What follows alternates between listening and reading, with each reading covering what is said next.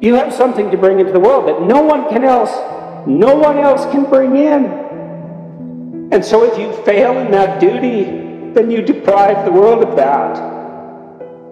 And maybe you shouldn't do that. Like maybe everything's lesser if you do that. And you don't know how much lesser, because the world is also constituted in a very strange way. Dostoevsky said that we're not only responsible for what we do, but for what everyone else does, which is truly an insane thing to say, but also in some sense fundamentally true.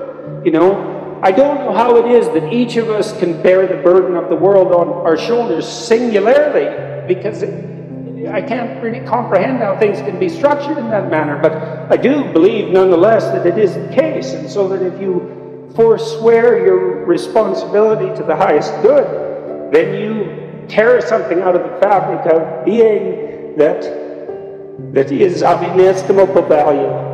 And I do believe you will pay for that if you do it. And I would suggest that you don't pay that price, because it will not be pleasant. That's definitely hell. And if you don't think hell is real, you haven't thought about it enough.